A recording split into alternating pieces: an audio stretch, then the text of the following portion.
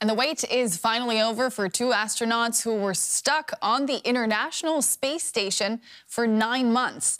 Butch Wilmore and Suni are finally heading back to Earth on board a SpaceX Crew Dragon spacecraft. They arrived at the station last June for what was supposed to be a week-long assignment, but their Boeing spacecraft developed numerous technical issues, leaving them stranded in orbit.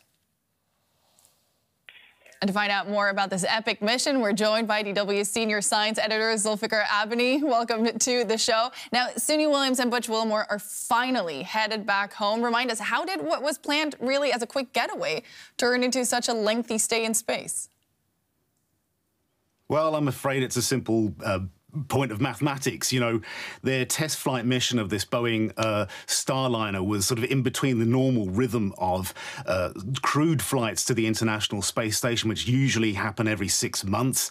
So, and every mission has 4 astronauts. So at some point they had to basically send a mission with only 2 astronauts so that they could then send 4 astronauts back, including Sunita Williams and Barry Wilmore, or Suni and Butch.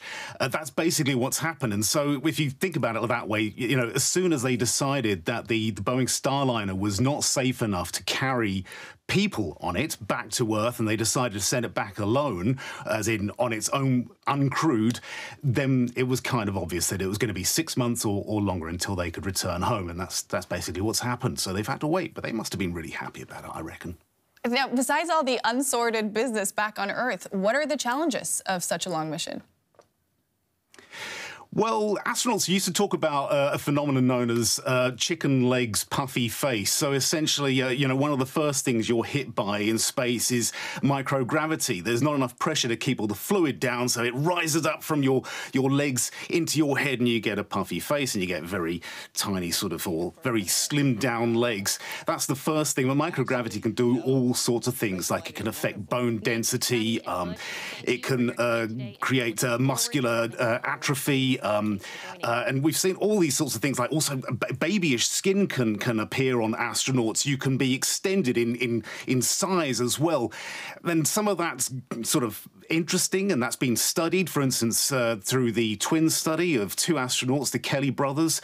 One went up for about a year to the International Space Station, the other stayed on Earth, and they were able to compare because they have obviously similar genetics. So we know a lot more from what it used to just be, you know, feelings of nausea, adjusting to microgravity. But then there's also the radiation, and radiation can, and the longer an astronaut stays in space, can increase the risk of cancer in astronauts. So there is that problem, and there are many other challenges. But, you know, Suni Williams and Barry Wilmore, Butch Wilmore, would have been prepared for this because it was a test flight, and so they would have known that anything could have gone wrong. Even before they launched in June 2024, they knew that there were helium leaks, so fuel leaks on the craft. They decided to go ahead.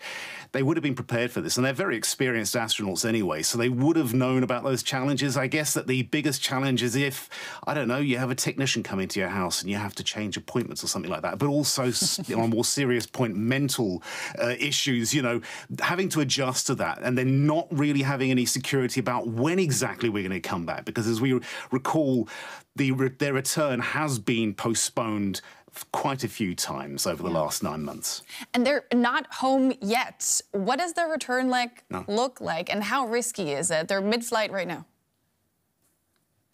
Well, the flight itself will take about 17 hours, which is a bit longer than the flight out, but about 17 hours.